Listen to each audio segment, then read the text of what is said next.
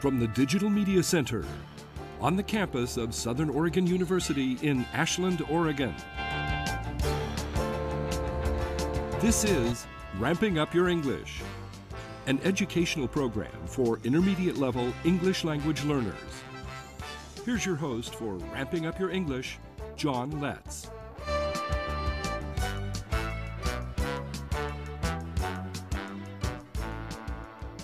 Welcome to Ramping Up Your English, an educational support program for intermediate English learners. It's a program for people of all language backgrounds. Ramping Up Your English is also for people of all ages. If you've already passed the beginning stages of learning English and you want to reach higher levels of proficiency, this program is designed to meet your needs. We take a content-based approach to helping you reach higher levels of English proficiency.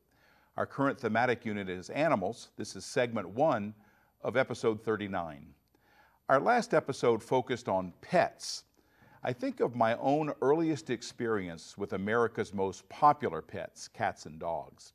Now, I have the memory of when I was very young and my little sister and I were walking on the sidewalk on our block, and that's where we saw this young gray and black cat that came up to us and started following us.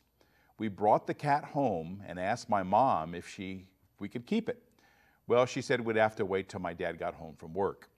So when we asked about keeping the cat, later our dad had a few wise things to say. He told us that this cat would need for us to feed it and give it water, not just today, but for many years. Now, he asked if we promised to do this, and of course we said we would. He repeated that we'd need to feed the cat even when we didn't feel like it. Now, I didn't think he would say yes, but that is what he said after we promised to be good pet owners. We called this cat Darling, and it wasn't long before Darling had kittens. This riveted our attention. While Darling was an outside cat like most of our neighborhood, she was provided with a soft nest inside a wooden crate inside the house. And we watched in awe as she gave birth to 3 tiny kittens. We got to see them nurse, and we got to see Darling gently groom them and purr for them. It was some time after that Darling got spayed, fixed with an operation so she couldn't have more kittens. Now, we had given away all but 1 kitten, and when Darling came back from the vet wearing a bandage, she was again provided a nest in the house, and now it was the kitten who took gentle care of her mom. Now, there were also dogs in my life. Although my immediate family never had one as part of my pets, my uncle had surprised my grandmother with a half-grown puppy for Christmas one year. My earliest memory of this dog, named Corky, was that Christmas morning.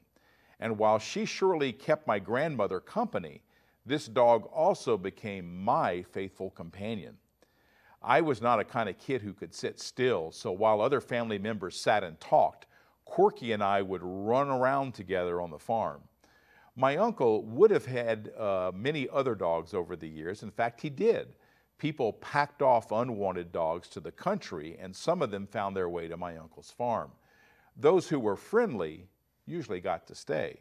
And whenever I went walking around the farm, there seemed to always be a dog tagging along.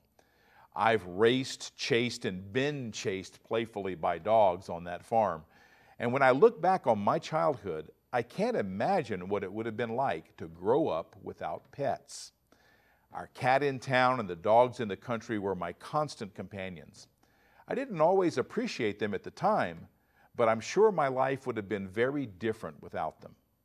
So I had the benefit of having both cats and dogs as pets. Now, not everyone likes both of these pets. My dad, for example, was a cat person. He really had no desire to have a dog as a pet. And I've met people who love dogs but dislike cats. Now, while I love both cats and dogs, and while they're both popular pets, there are fundamental differences between the two. This creates a great opportunity for us to ramp up the English, the function of comparing and contrasting these well-known animals. First, let's look at what's true about both cats and dogs. Both pets are mammals. This means that cats and dogs both have fur. They're warm-blooded, meaning that their bodies produce their own heat. They give milk to their young, who have live birth. True for cats and dogs. Dogs and cats share their position as the most popular pets. They also have sharp teeth and they make vocalizations. Now we can use a Venn diagram to reflect this knowledge.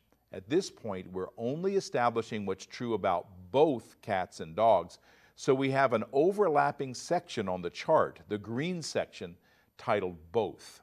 Now we added mammals because they're both mammals. Now we add that they're both popular pets. We also add that they have sharp teeth. Hopefully you've never been bitten by your pet. Now we add in the green overlapping section that they make vocalization, certain sounds or noises. Now we're concerned with characteristics that are unique to cats compared to things that are true about dogs.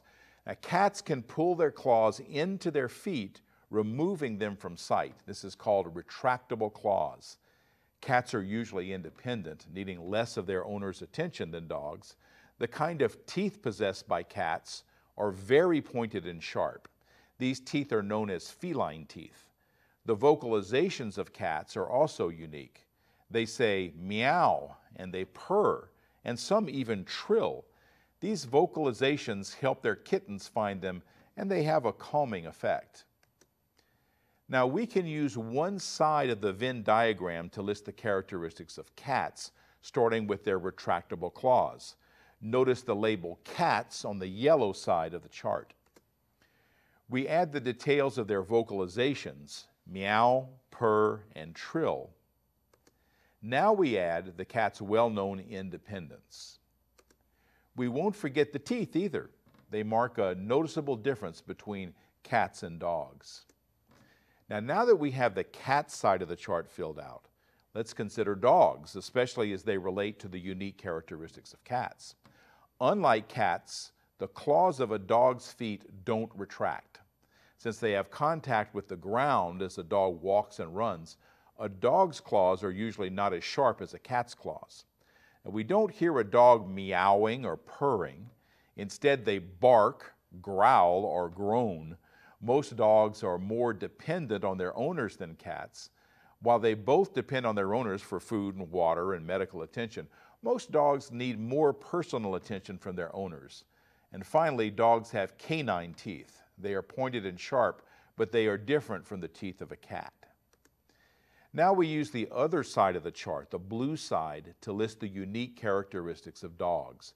We start with their non-retracting claws. We add their vocalizations, barking, growling, and groaning. We include the part about the dogs being more dependent. And we add the type of teeth they have. Now our chart is complete, and we're ready to write some sentences. Now here's where we learn today's objectives of using conjunctions to compare and contrast two objects. Let's start in the middle. Look at the title of the green section. The word both is very important to comparing. In an academic sense, comparing is showing how two objects are alike. Let's read the chart. Mammals, popular pets, sharp teeth, and vocalizations. Any of these can be used in the comparison. Now this marks the end of segment 1 of episode 39. We'll start building those sentences in segment 2.